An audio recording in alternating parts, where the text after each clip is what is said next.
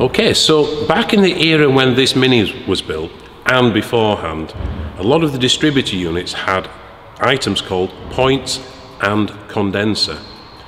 Now, I'm not a great lover of condensers. They used to fail quite a lot back in the 70s, 80s, 90s. The quality, in my opinion, isn't even as good as what it was.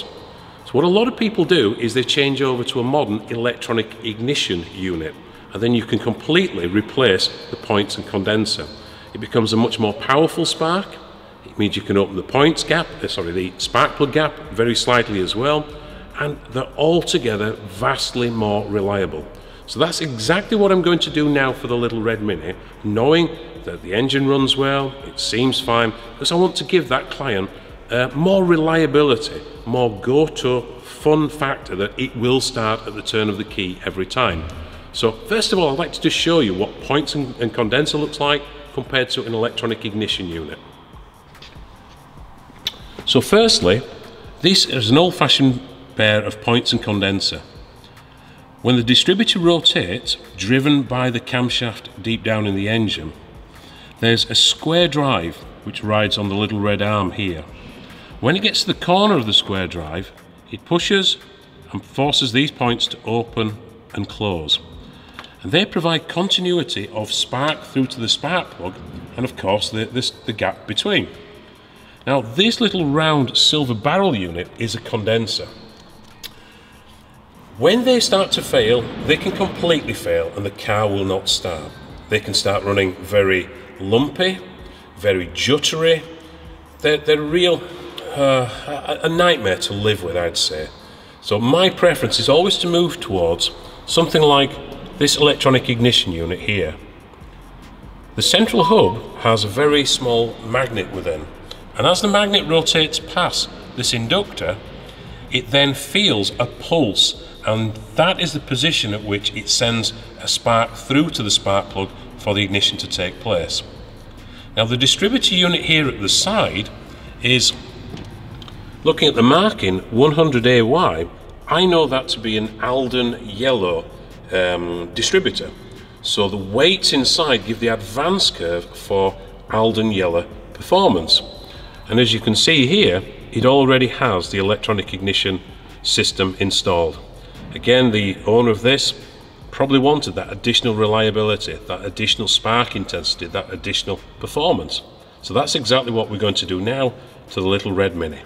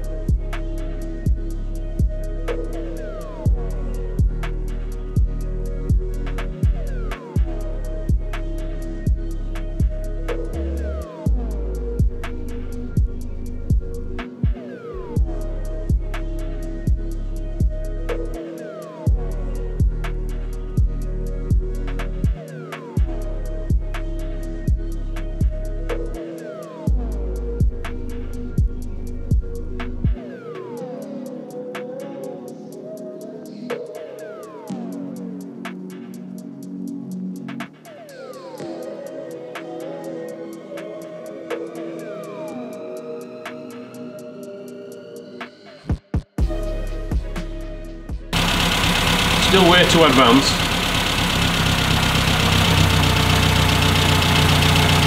So that's about where she should be. You see how the RPM drops down?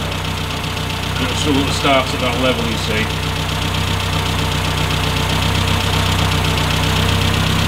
So I've got it there, right. Make sure that's returned back to 0. Which means throttle sticking down there.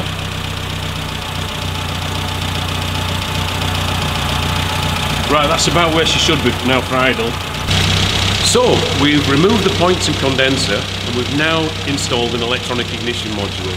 It'll be far superior for all the reasons we described a little earlier, mostly about more intense spark, better reliability, and removing that little troublesome condenser that the quality isn't great these days.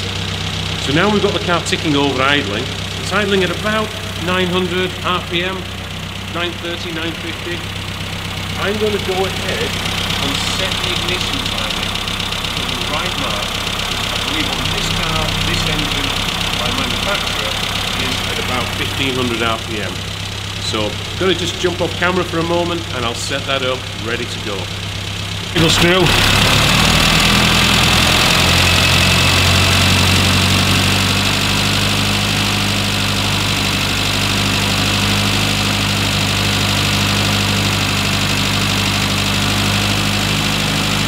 There we go, near as damn at 1500 RPM. And it's vacuum removed. But we must blank the vacuum also. So now, I'll need to return it back to 1500 RPM because the extra advance given by the advanced retard unit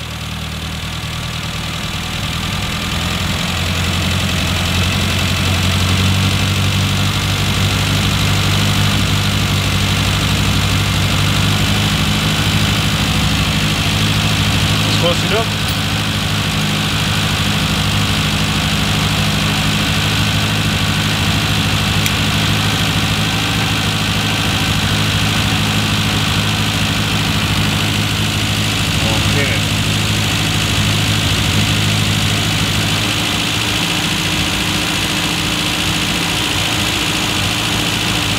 Now we'll drop down on the RPM again. Make sure the throttle is returning.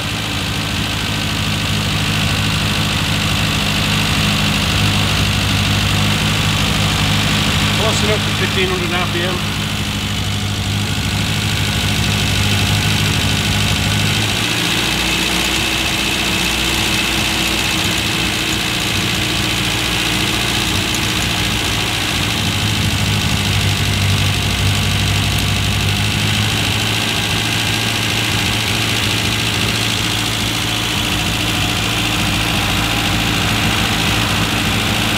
Drop down the ignition, the idle speed, sorry.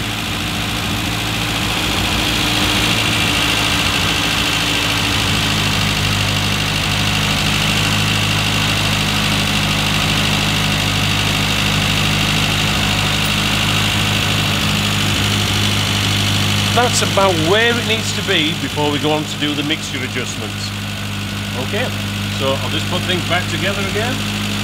You'll hear the RPM go up when the advance comes on.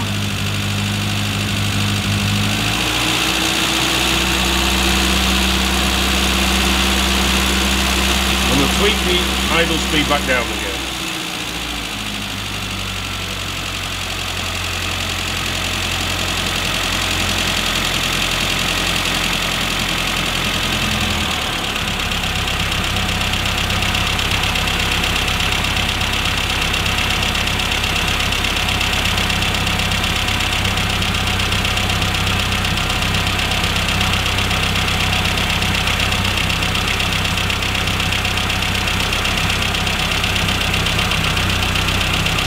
Okay, that'll do for now.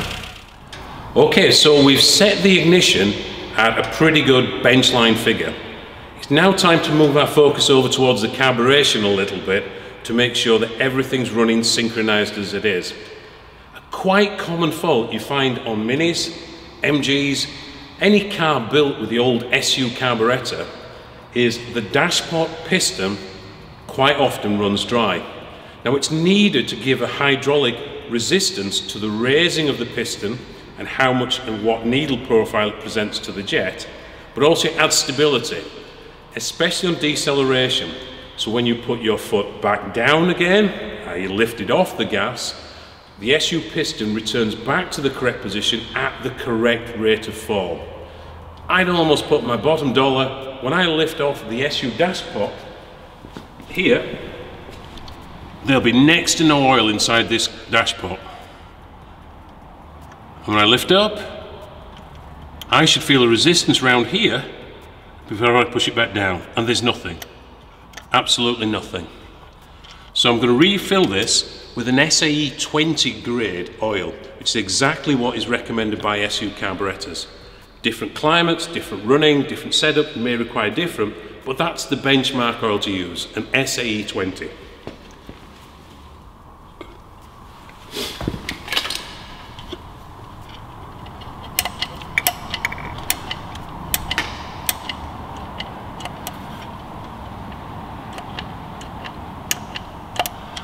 So let's see what we've got in there now. So we should feel resistance, a little more oil required.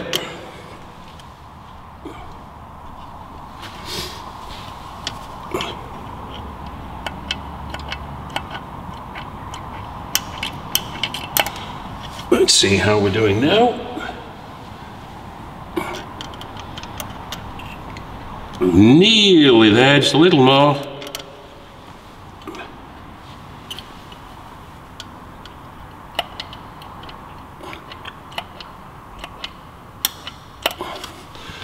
And hopefully,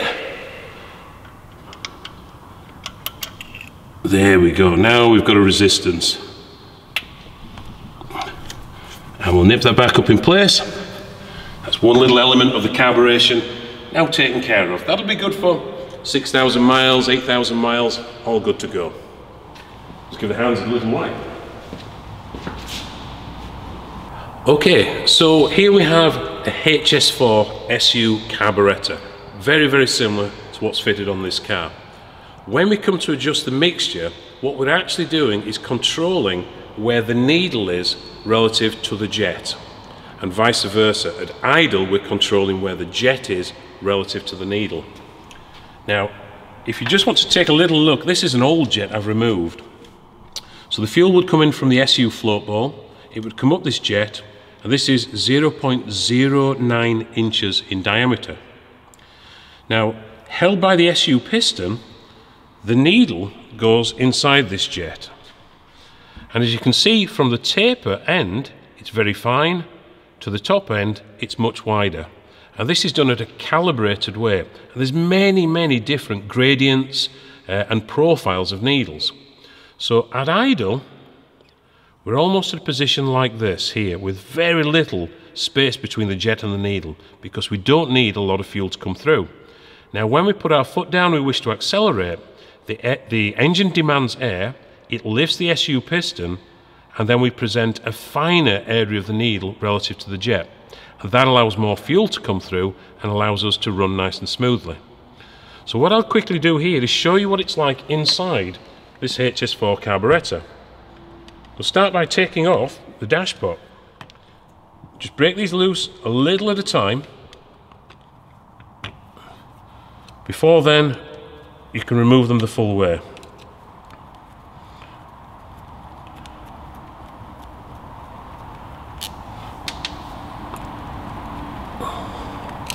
Please bear with me, it'll only take me a few seconds more.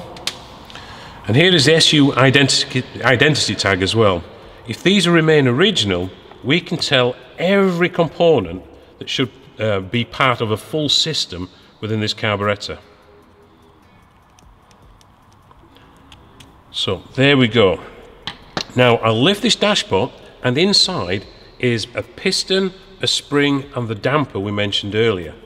So as I lift, you'll see the spring that presents downward pressure for the closure of the SU carb. Here is the piston, and of course here is the needle. Now the needle presents itself relative to the jet inside. The important part at idle is the outer brass collar here. It's the relevance of this position to the jet. That's the amount of fuel we're allowing to come through at idle. And on the Mini, behind us, we're going to set this up to exactly the right level. My thought at the moment, I think it's running a little rich, but we'll prove that showing another method also. So that's the needle, the jet bridge, and controlling those gives us our idle mixture. So, I had my thoughts that this little engine here was running a little bit rich. A good way of finding that out quite quickly, quite visually, is using a colour tube glass spark plug. And just like the old days being back at school, if you didn't have enough oxygen to fuel in the ratio, you have a yellow, orangey, sooty flame. The glass spark plug will allow us to see that occurring inside. So just take a look inside here. You'll see it's running rich.